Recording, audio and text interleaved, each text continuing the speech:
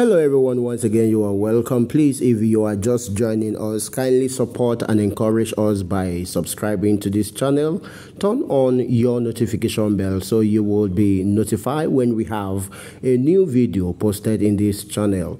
Thank you. So as you can see in this image I am sharing with you, this is Peter Obi, the presidential candidate of the Labour Party in the just concluded general election. So as you can see here, he said he was happy to join his brothers and sisters at the Nigerian Correctional Center, Onitsha, for their Thanksgiving church service to mark the end of the year 2023. And he appreciated God with them for the gift of life, irrespective of the many challenges faced through the year. He thanked the controller of Nigerian Correctional Service, Anambra State Command, for his effort in ensuring that the correctional facility functions well. To the inmate, he reminded them that irrespective of their mistakes or reasons for their confinement, there is still a great future ahead of them. He said if they trust in God, work hard and become a law-abiding future, they will still have a great future.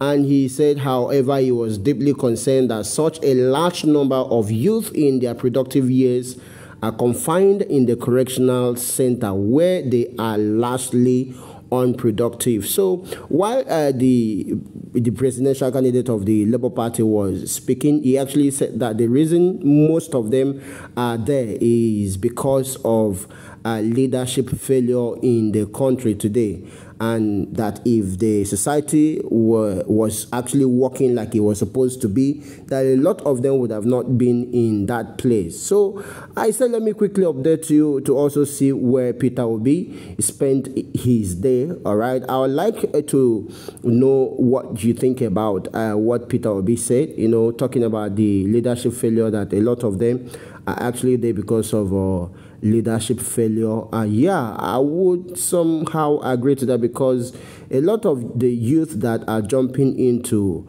stealing and a lot of things is because there is no job. And he also said that in a poorly governed nation like us, that's like Nigeria, that we must understand that we are all prisoners to the different challenges weighing us down, ranging from insecurity, high level of poverty and unemployment, corruption and abuse of office and other stuff. So he said that the political leaders must therefore begin to imbibe the spirit of sacrificial leadership to ensure that we build a progressive and secure nation where our youth will be productively engaged for the benefit of the society. So this all came from Peter Obi, the presidential candidate of the Labour Party. Let me know what you think about this particular video. Kindly get to the comment section and drop your comment, and please don't forget to subscribe. Thank you.